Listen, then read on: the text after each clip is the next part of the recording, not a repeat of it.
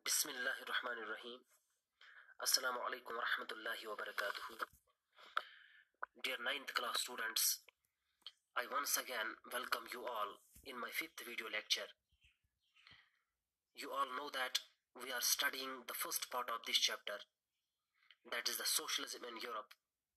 As this chapter is having two parts, the second part of this chapter is Russian Revolution, which we have not touched yet. Dear students, in the last lectures of this chapter, we discussed few subtopics, and similarly today we will discuss its one more subtopic, that is the coming of socialism in Europe. Few points about the coming of socialism in Europe were made clear to you in the last lecture.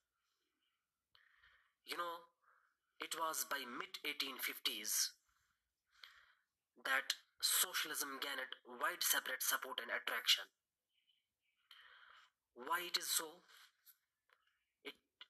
As the socialism was against the private property, and the socialists, I mean the followers and the supporters of socialism, described this private property as the root cause of all the problems in the European society. On the other hand, keeping in view the merits of socialism in mind, that is the better salaries, stable environment, socialism eliminates poverty, and more importantly, it fulfills survival needs.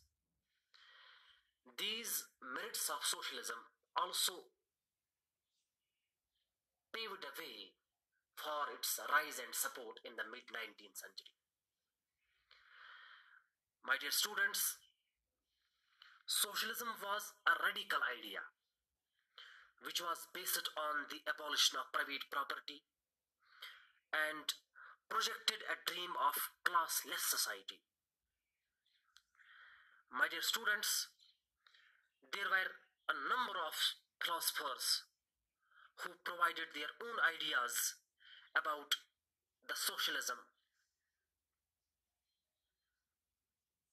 and the most prominent among them was Karl Marx. My dear students, Karl Marx was a 19th century philosopher, social theorist, and he was also an economist as well.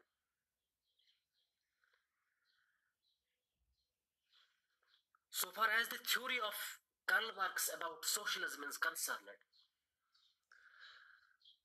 the theory of Karl Marx makes it clear that workers should make a cooperative society in which collective ownership of land and factories would be promoted.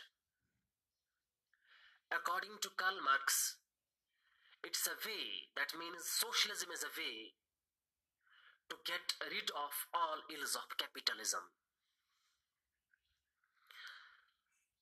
The meaning of capitalism is, it is an economic and political system in which countries' productions are controlled by private owners for their personal profit.